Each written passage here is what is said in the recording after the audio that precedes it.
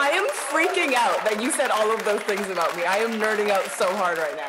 Oh, I'm so glad that you feel that way, because it is a love letter to how you've really built this career in many ways on your own and on your own terms. You know, you are the only female in the late night juggernaut world. How does that feel? It's exciting and it's humbling because obviously it's a huge honor to be the first or only anything, but I'd be lying if I said it didn't come with a lot of pressure, you know, a lot of critique, a lot of trying to meet people's expectations. So really it's just the journey of me learning how to be my authentic self, doing what I think serves me and my audience best, and learning a whole new world. So it's a lot of everything, personally and professionally, to be honest. You really are the person who creates the tone, does the writing and the producing, and has a part in the directing, and you play all these different characters. You really are in charge of your own destiny.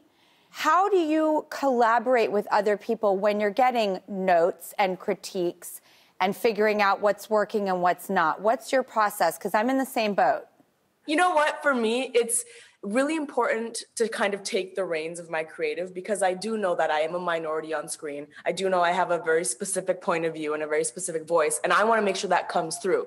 However, I have to balance that with being open to feedback and criticism, especially, you know, I talk really, really fast. And so if NBC comes to me and says, slow down a little bit, I need to not be a sensitive artist, and I need to say, okay, that's a good no. Or if they say, hey, this joke was repetitive, I need to not be a sensitive artist and take that note. So it's finding the balance between voice, but being open to collaboration. And I'm so grateful because NBC has been great at collaborating thus far.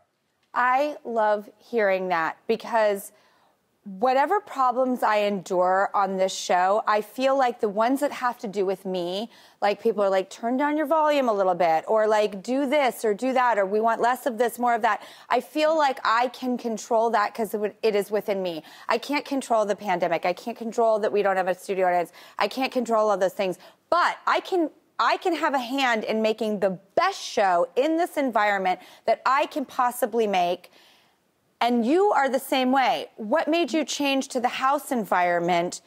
Such an interesting call. Love it, by the way. For sure. Like you mentioned, you know, during the pandemic, most late night hosts were like, I need to get out of my house, back into the studio. And I was like, reverse, I want to go into a house because it just feels more me. You know, my career could very much be described as DIY. I made videos in my house. I've always had this friendship rapport with my audience where I feel like I can hug them through the screen, and a house just feels right for that. You know, I think we're on at 1:30 in the morning. I want people to feel like they're hanging out with a friend. So we walk through the house. We don't have an audience, but the crew is kind of like my audience. And it's just a lot more me, Drew. It's like, we're not doing takes because I mess up. If I don't hit the mark, we embrace it. We make fun of it. I walk around in my Spanx. I make fun of myself. It's like a great time just with friends. And I don't think we could accomplish that in a studio.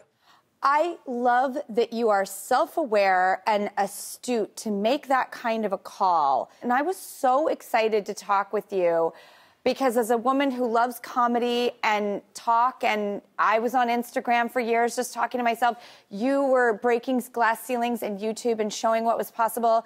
I have such a fascination/admiration for you, Lilly. I think what you're doing is incredible. Thank you. I appreciate that so much. I don't know if your segment producer told you this, but I feel like as a younger person, when I watched Never Been Kissed, it actually really molded a part of me to become who I am today. I think the reason I'm so about kindness online, you know, against cyberbullying, about just welcoming people in, is because when I watched Never Been Kissed, it was the first movie I watched where I thought, I actually feel a pit in my stomach because of the portrayal of this character, and this is making me want to be a better person. And I can't say that's true of any other movie I've watched as a kid. So your performance has made me who I am today, truly. I just want to tell you that.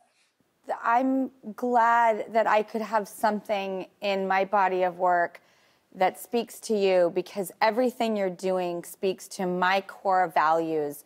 Being true to yourself, self-generating, not waiting for the phone to ring, but creating those opportunities.